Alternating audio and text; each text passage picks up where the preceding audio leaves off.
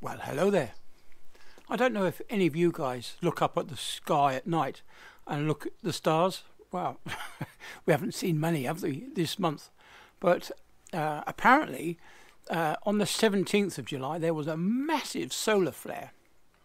And it's going to hit the Earth today, and it's going to continue to hit the Earth over the next 4 days until about the 24th of July, maybe the 25th of July. But basically, as the solar flare comes out, it forms like a semicircular shape. All right, and the Earth is over here. So as this thing comes out, we're catching the tail end of that solar flare. So hopefully, all that solar activity will collect on the North Pole and the South Pole and give us a little bit of this aurora borealis. If you live up north in Scotland, maybe you might be able to see it.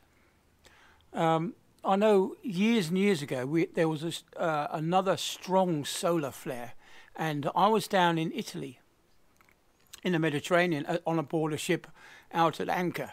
So we were well away from the lights, and the night sky was perfectly illuminated without any light noise, and we could see a very faint shimmering in the air, just a little bit. I mean.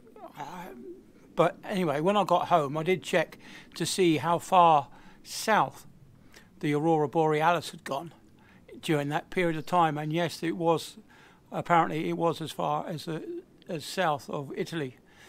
We were slightly up north a bit. Nearer, there was a volcano there, the Stromboli. We were near there somewhere. I can't remember the name of the place now. But anyway, yes. And, of course, we're entering into the season of meteorites as well. So, I know it doesn't get dark until about 20 to 10, does it now? So, if there's a clear sky, you might be able to see something tonight. And the next couple of nights as well. I mean, this solar storm isn't to be anything to worry about. Is that you might get a little bit of activity on the Earth. But it's something to keep an eye out on.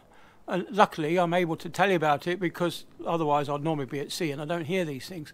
But now that I'm at home, you might get to see some solar activity in the way of aurora borealis.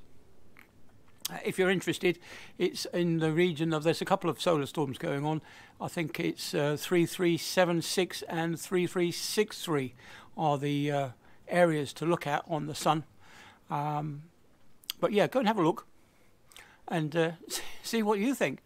And if you do manage to catch some of the aurora borealis, do come back and tell me, because I'd like to see it like you see on the television when they show you the aurora borealis up in the Scandinavian countries, where it's very well visible.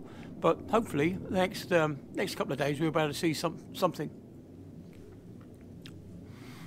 Anyway. So that's about it for my ramblings on the stars, and we're entering into this Meteor period. I forget the name of it now, but I know it's about this time of year. Anyway, catch you all on the next one. See you then. Bye then.